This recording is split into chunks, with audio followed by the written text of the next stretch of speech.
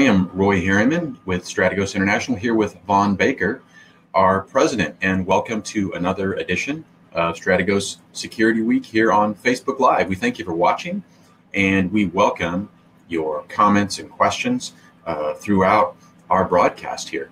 I want to introduce the topic for today, and that is we're looking at YouTube and you, overcoming the odds to stop workplace violence. There are a couple events that we're going to reference.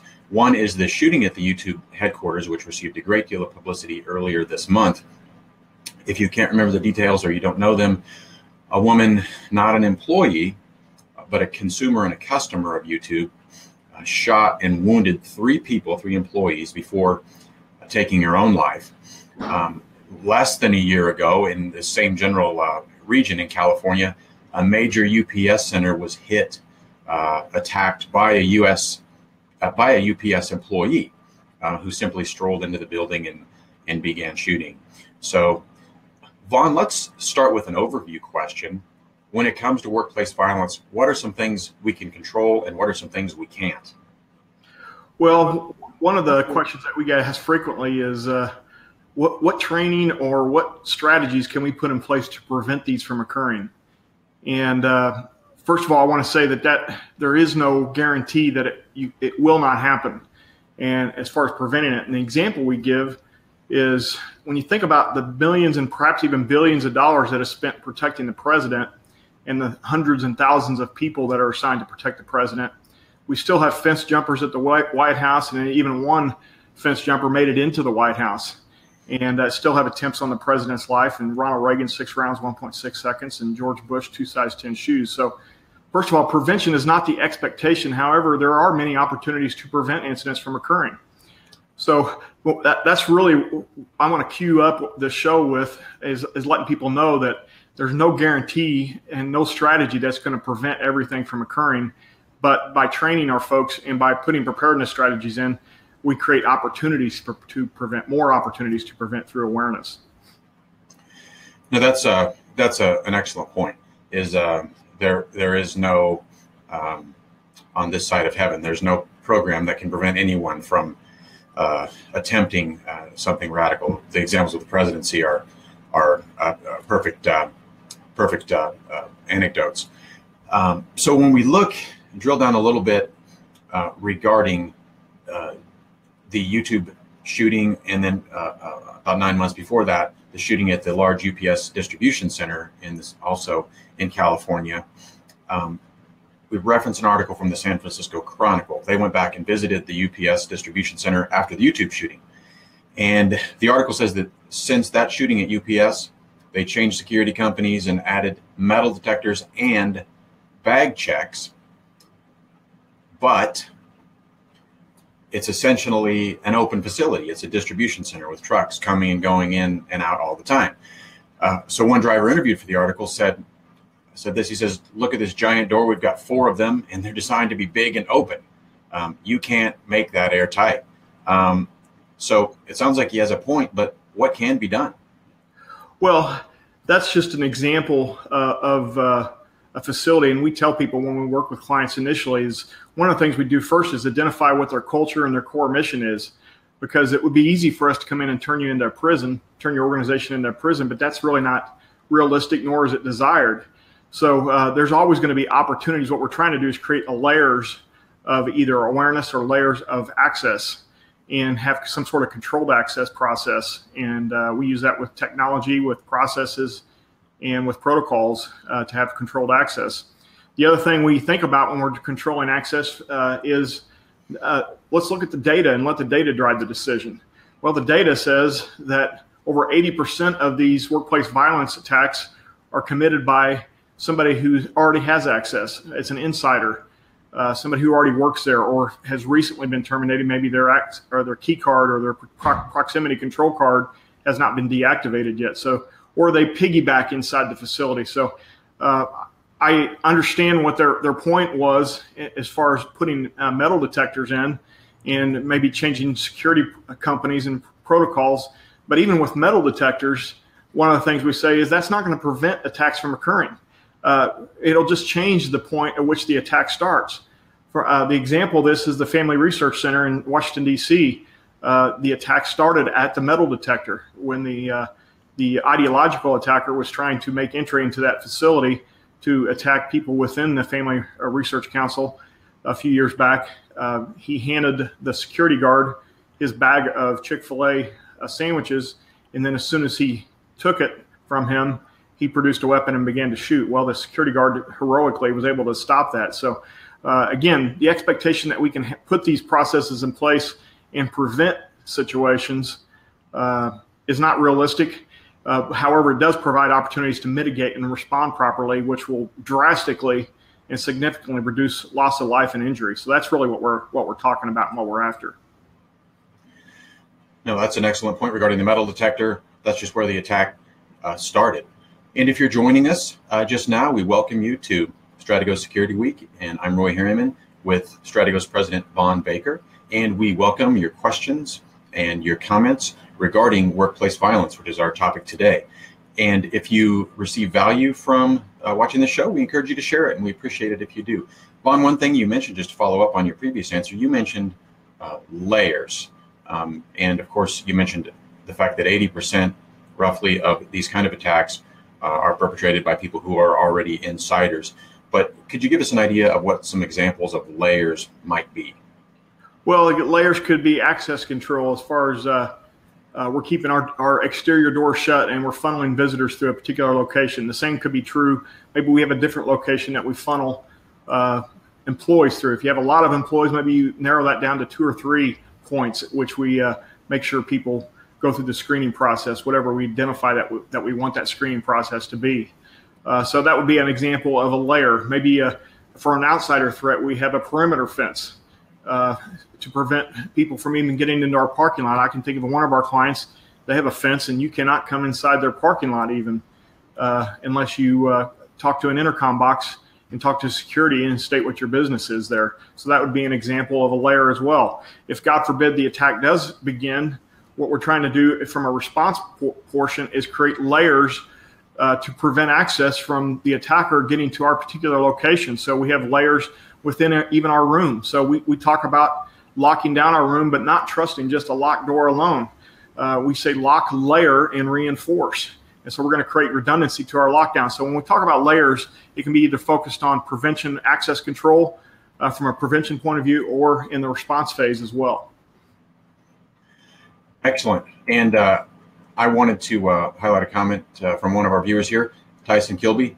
Thank you very much for your kind words. Strategos is the best in the business in this topic. Thank you. We're humbled. Awesome. Vaughn, I want to go right ahead. I was just going to thank Tyson as well. That's right. Vaughn, I wanted to bring up a topic. Again, this is coming from the article that looked at the UPS shooting 9 months later. And one of the security consultants that interviewed for the article said, you can build a 6-foot fence, but for every 6-foot fence, there's an 8-foot ladder. And so that would tell me, again, echoing what you're saying, that it's more than mechanisms and tactical elements that are put in place. What role does employee awareness and employee education play in preventing workplace violence? Well, by educating our employees on what to look for, we know that almost all bad acts are preceded by bad body language and bad behavior, usually over days, weeks, and even months. So we want to educate not only supervisors but employees on what behavior indicators to look for from coworkers or maybe even a customer. If a customer is making veiled or direct threats and maybe they've sent multiple emails over a period of time and they're becoming even more irrational, what to look for. We help organizations all the time doing behavior assessments with a person they may be concerned about, and we attempt to measure risk when we're talking about a particular person, and we gather a lot of information on a person to do that. So educating our employees on what to look for. Now we got more sets of eyes that know what to look for from a behavior point of view, and then once they identify behavior that is concerning to them, they need to know what to do with that information and how to share that information, whether they feel comfortable sharing it in person or over an email, or if they want to share that in an anonymous format. many people aren't comfortable because they don't want to become a target themselves in sharing information. So it's important that we provide an anonymous capability for people to report information as well. So that's really what we're referring to there when we talk about awareness and preventing. What we're trying to do is create opportunities to prevent by educating people. Vaughn, as you interact with businesses and other organizations, how well is this being practiced? Are people simply rolling the dice and hoping nothing bad happens? Is there a lot of room to grow in terms of educating employees and cultivating a culture of awareness? Well, we are seeing more and more organizations that are educating their folks on the response phase on what to do if, God forbid, it does occur. What we still don't see nearly enough of is educating employees and personnel, volunteers even, what to look for from a behavior point of view. So where we educate folks, and we're doing a better job, even though there's still a long ways to go on the response phase, there's still a lot of opportunities for improvement on the prevention phase from a behavior recognition point of view as well. Okay. And I'd like to call out a comment from David Appel. It says 80% of all communication is nonverbal. Thank you, David, and any thoughts about how that relates to what we're talking about here? Absolutely, and we say pay attention to that spidey sense, and like David says, measuring people's body language without them even saying a word, we can look for signs that a person is either aggressive or they're escalating their behavior. Maybe you see clenched fist, they're pursing their lips. We see veiled threats by somebody maybe doing this number without saying a word. They're making a slash across the throat. So, yeah, David's absolutely right. We want to focus on those nonverbal behavior indicators as well. Vaughn, this is related. An article that we posted on the Strategos Facebook page this week had to do with a lawsuit from a city employee. She had been an employee in a city government in Georgia for 20 years. And at one point, she made a few statements to a coworker about her dissatisfaction with her employment situation. And she said something to the effect of, it would be better that I quit than that I bring a gun in here. And the coworker kind of chuckled nervously and then later reported the comment. And the woman who made the statement was terminated. The leader of the city said there's a zero tolerance policy here, and she's suing to be reinstated to her position. Others came to her defense and said, well, she's a woman of integrity. She's never done anything wrong. She doesn't even own a gun. What is someone, not necessarily asking you to judge this specific incidents, but are these something like this? Is that an obvious warning sign, or when do we know when to just say, oh, that's just Susie? Well, and what naturally happens in many cases incorrectly is that latter part of your statement is what happens, where they say, oh, they were just joking, or the threat was so shocking that they had to be joking. It would be one of the things that we hear sometimes. In that particular case, I do agree with their decision. The days of being able to make a joke about bringing a gun to work and then on the backside of it say I was just joking, those days are over. It's like being in the line at the airport and making a joke about carrying a bomb on board.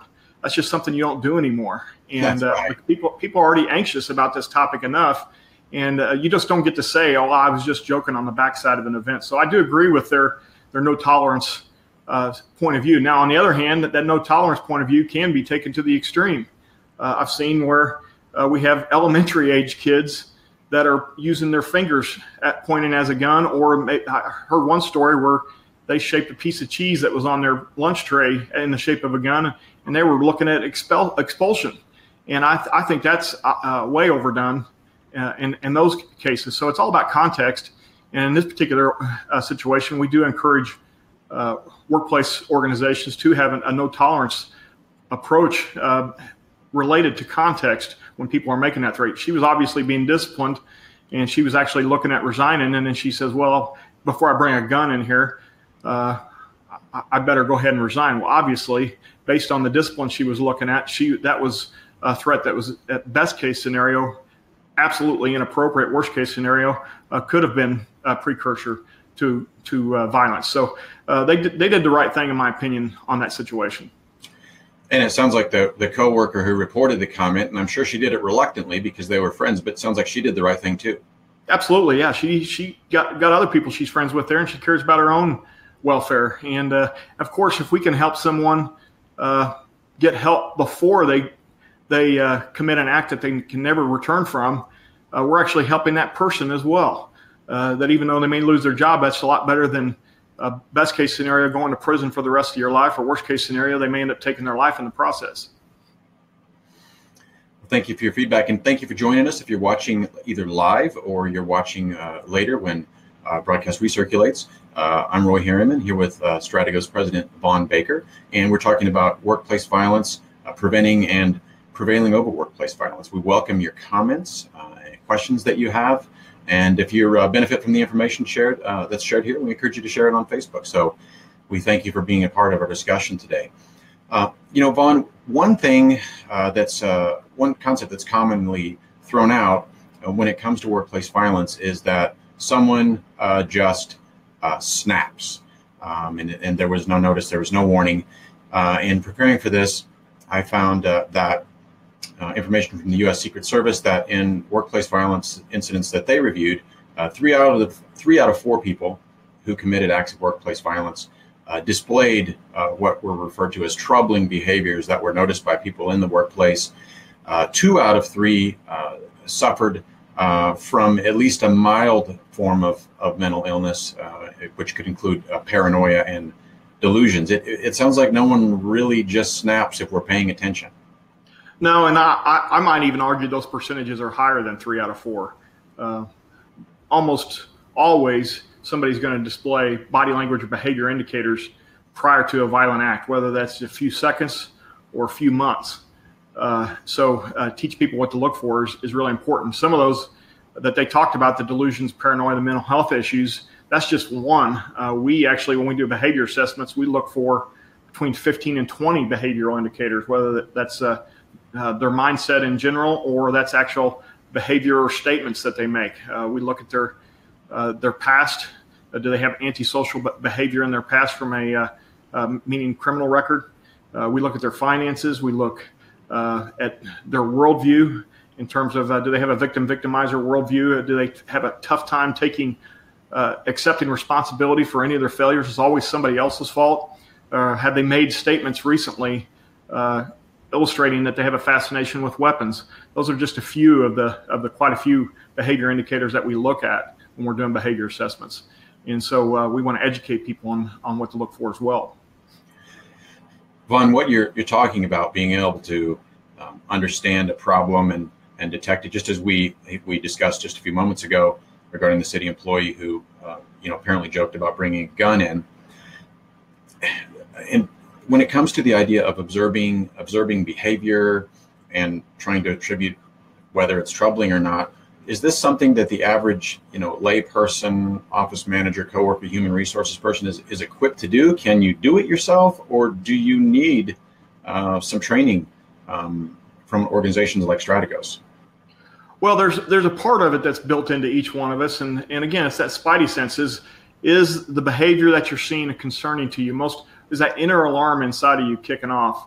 Now, the difference between that situation and somebody who's trained is now the person who's trained can actually articulate objectively what is concerning them based on the 15 to 20 behavior indicators that we talk about versus, well, it just gave me a bad feeling. That's kind of a subjective articulation, and it's harder to take action on subjective versus objective. So we want to educate folks on that. Now, from the liability piece, any organization, what they need to be able to demonstrate, and again, prevention is not the expectation. We can't prevent every single instance.